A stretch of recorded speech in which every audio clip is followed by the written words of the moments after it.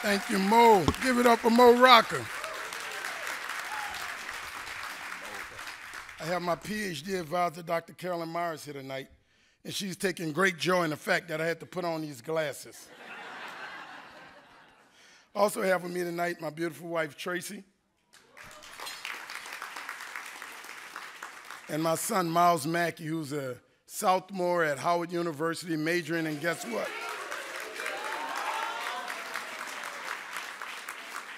I went to Morehouse, and in fact, he went to Howard. That's the only reason I'm claiming him tonight.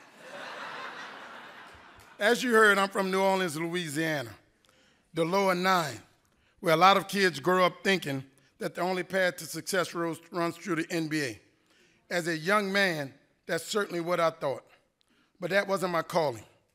I played ball in school and suffered a major shoulder separation that ended my basketball career before it got started. I like to say I shot like Stephen Curry and I had the leaps of Ja, but I did not. Tom, I just had big dreams. That's when I had to come up with a plan B, which really was plan A, Ruben. And becoming an engineer intrigued me. Mind you, I didn't know exactly what it meant. I knew it sounded like cool work, and I wanted to be one. When I was 9 years old, my uncle bought me a little erector set, and I made a car, and Dr. Boyd ran across the floor. And my uncle jumped up and said, "That boy's gonna be an engineer." I didn't know what it was, I couldn't spell it, never met one. But everywhere I went, when people asked me what I was gonna be, Mo, you know what I said? An engineer.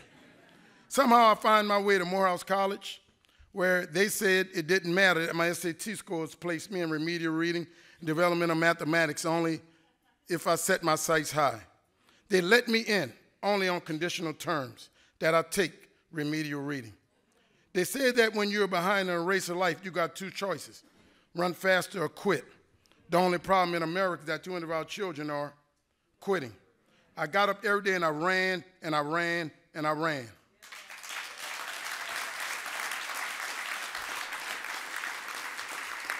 I finished Morehouse in 3.5 years. #1 in mathematics, magna cum laude, Phi Beta Kappa.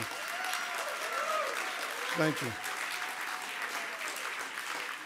And when I came off that stage, they said, "What you gonna do?"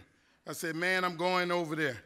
And Oscar, 2 weeks later, I started at a place called Georgia Tech that wouldn't even give me an application coming out of high school. And 18 months later, I finished my second undergraduate degree, a BS in mechanical engineering from Georgia Tech. 2 years later, I got a master's in mechanical engineering from Georgia Tech. I got job offers from everywhere.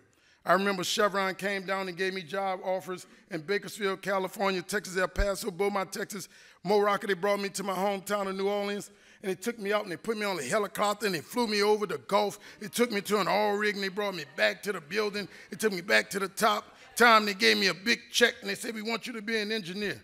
I said, "No, you don't understand. When I was 12 years old, I put doctor on my door." Now, I thought I was gonna be Dr. J, but it didn't turn out that way.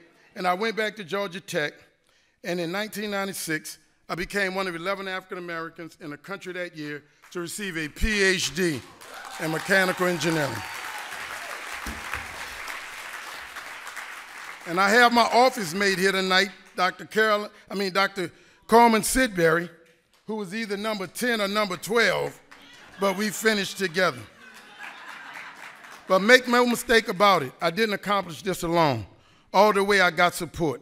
There were people who said yes instead of no. There were people who believed in me when others didn't, gave me the hand I needed. My PhD advisor, Dr. Carolyn Myers, Dr. Myers, who's here tonight, told me yes and introduced me to a lab into ASME. She told me yes when everybody else told me no, and I am because of her. Dr. Myers, I love you. I'm forever grateful. As long as there's breath in my body, the world will know your name. I came here tonight to show you what's possible. There are a million little kids out there with greatness inside of them. All they need is someone to believe in them, to show them an example and point them in a direction and get out of their way. That's why I founded STEM NOLA, to expose and inspire and engage young people to the opportunities in science and technology and engineering and mathematics, and inspire them to do this thing called engineering right in their own community. In the past 25 years or so, I've held a lot of titles: doctors, professors, founder, and CEO, but the title that means the most to me, the one I hold closest to my heart, is mentor. Because of mentoring, it's all about the promise of the future. There's another person in this room tonight who I know feels the same way, and that's the woman we are honoring tonight, my friend, Dr. Gwendolyn Boyd.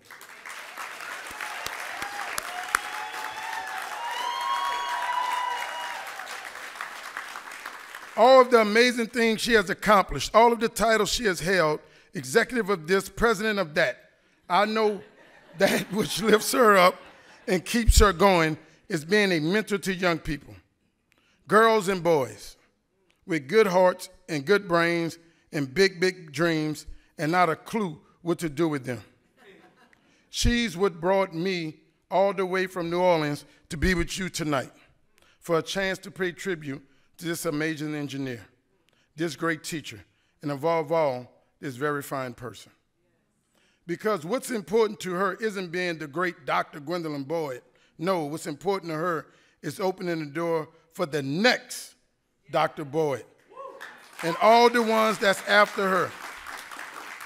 That's what she does, that's what I try to do, and that's what ASME Foundation is doing with all their wonderful programs that ignite and spark in young people, open a door to an engineering education and career, and nurture the idea of brilliant young innovators who will solve the world's most pressing and tractable problems. Thank you for allowing me to spend some time with you.